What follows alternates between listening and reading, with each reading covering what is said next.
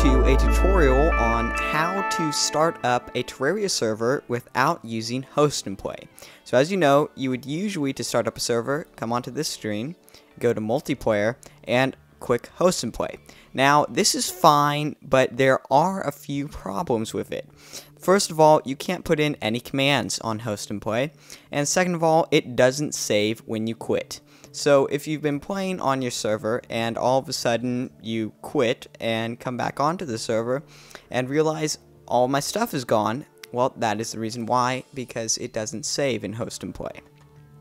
So I'm just going to minimize this now.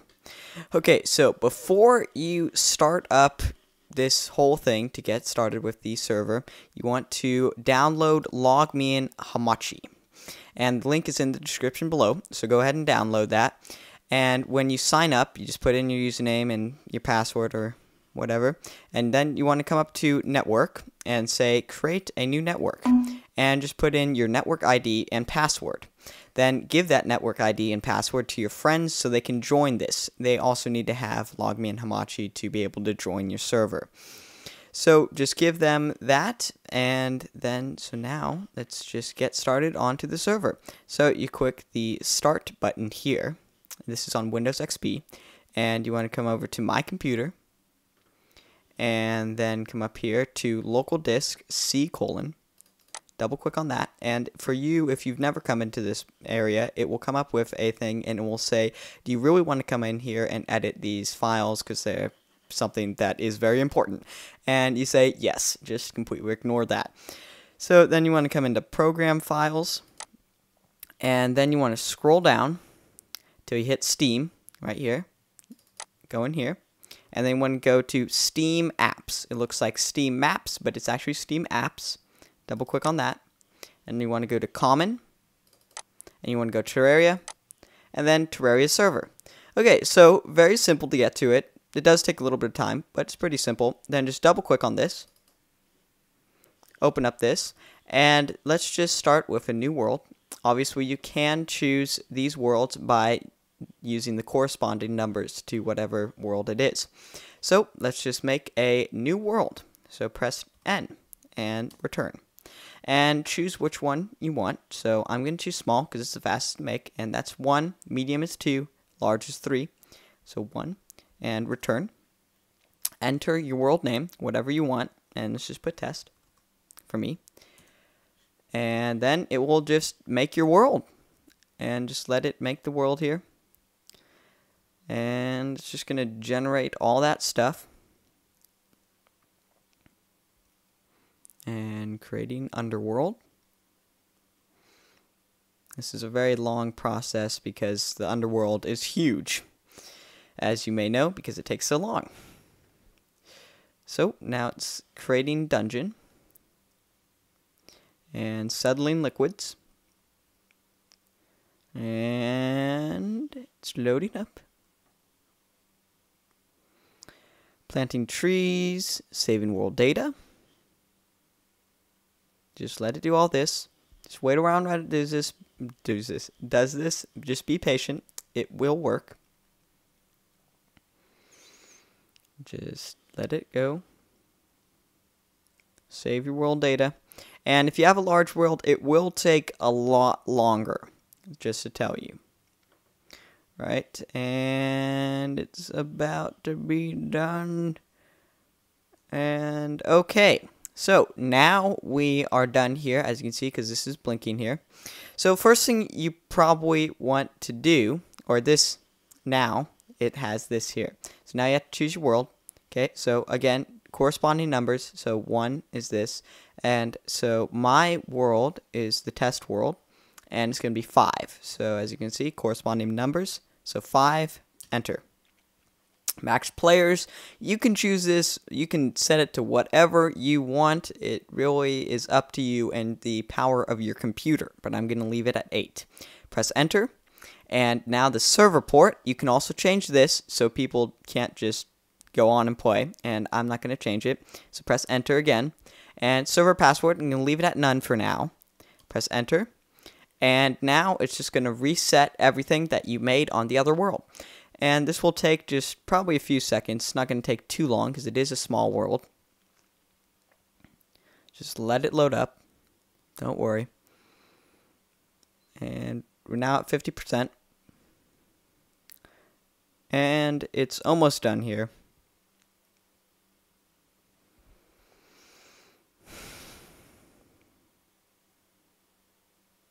And come on. Alright, 100%. Now settling liquids. Very fast. And starting server. So now the server is started up, as you can see right there, because the blinking thing there. And it will bring you to this screen here. So first thing that you're probably going to want to do is press help. And this will give you the list of commands. So HELP, obviously. And enter. So now I'm going to just walk you through everything. Help displays a list of commands.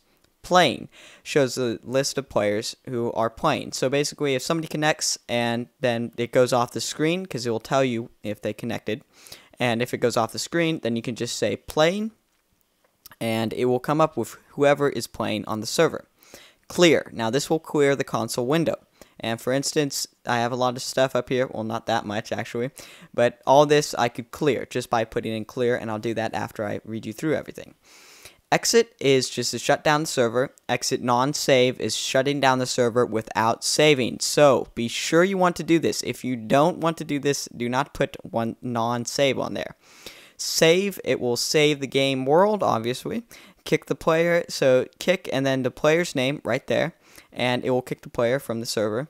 Ban and then the player's name, it will ban the person from the server. Password, and that will show the password. Password, and then the password right here, you can change the password. The version will tell you what version you are on the game. Time will tell you what time it is in the game on the server. Port will print the listing port, so that is whatever your active port is, it will print that. And then max players, it will print the maximum amount of players that you can have on the server. Say, and then whatever you want to say right there, and it will say it on, for people that are playing on the server, it will say server or console, and then it will come up and say that. Okay, dawn, change time to dawn. Noon, change time to noon. Dusk, and that will change time to dusk, and midnight will change time to midnight. Settle, and that will settle all water. So for instance, if you have infinite flowing water for some reason, you can just say settle, and it will settle that water. The MOTD, and that will print the MOTD. You might be asking yourself, what is the MOTD? And that is when you join a server, it will come up and tell you what the name of the world is and welcome, or whatever it says. And so now you can say MOTD and then what you want it to actually say. So you can make it say hello, hi, all that stuff.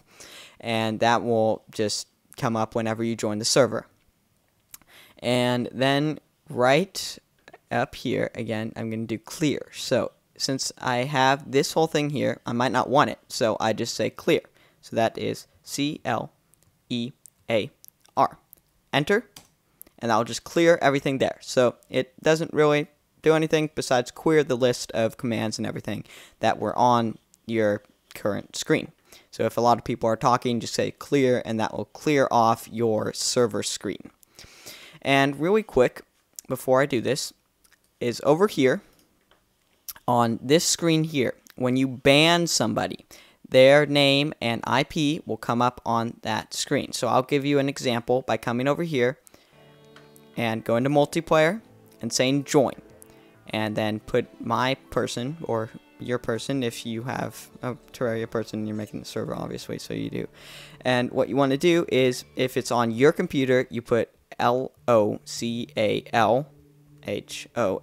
and that is localhost, as you can read. And just put that in, and then say accept, and then server port is 777 because we haven't changed it. Now, one thing is that the people who that aren't on your server, what they're going to need to do is go over here, and they're going to need to go to log me in Hamachi, and they're going to just need to put in this IP right here. So whatever your IP is, it will show up right here, and they just need to put that in, and that will show up on their screen also. So under under whatever server area. So if you have a server and you're hosting it, it will tell them it will have your name, and then it will show your IP there. So I'm just going to put in localhost because it's easier. And again, for other people, they'll need to put in your IP. So accept, then the server port, accept, and see up here, now it says I'm connecting right there. And so see, now I have joined the game. This is a completely new world. So right here. So I'm in, that was weird. Okay, so anyways, so I'm in the world now. And now if I come over here, I can say, and then hi. And server says hi. You can see right there. And so now if I press enter, see, it says welcome to test. Okay, now that can be changed very easily by just going in here and again doing MOTD and then saying whatever you want. And say, let's say hello and welcome. Okay, and then we just press enter, and there we go. So now if I say disconnect and now join again, and this will keep here as long as you don't exit, and again it's going to say up here I'm connecting, hello and welcome right there. So that's cool. You can customize that to whatever you want. So now, let's say you want to ban somebody. Okay, so then we say ban, FMRessel, banned. And it comes up on their screen, it says banned from server. Okay, so now if I try to ban, or if I try and join now, it says you are banned from the server. And it will say right there, was booted, you are banned from the server. Okay, so now cancel. And now you can't come over here and say unban. It doesn't work. It's not in the command. So you come over here and here's the ban list. Double click on that. And as you can see here, FMRessel, and it has my IP. So if you want to, you can just delete that if you don't actually want them to be there, or if you don't want them to be banned. You just say save and go out there. And now, if I go to multiplayer, join, FMRessel, accept, there you go. Now I'm unbanned and I'm into the server. So that's a really simple way to activate your own server without doing host and play. And this is really important if you do a lot of things on the server. You're going to want to do this because then you can save. So just say disconnect now. And then I'm going to exit out of this. And I'm going to come over here and just say save. So it will automatically save by itself over time, and it will automatically save, but if you want to, you can force save it. Now, what I can do is just say clear, and clear all that off my screen. So now I'm going to say exit, and that will get me out of the world. It's disconnecting and saving world, backing up world file, and then it automatically goes away. And so that is your simple tutorial on how to start up a Terraria server without using Host&Play. Thank you for watching. Please subscribe and like this video if it helped you out. Goodbye.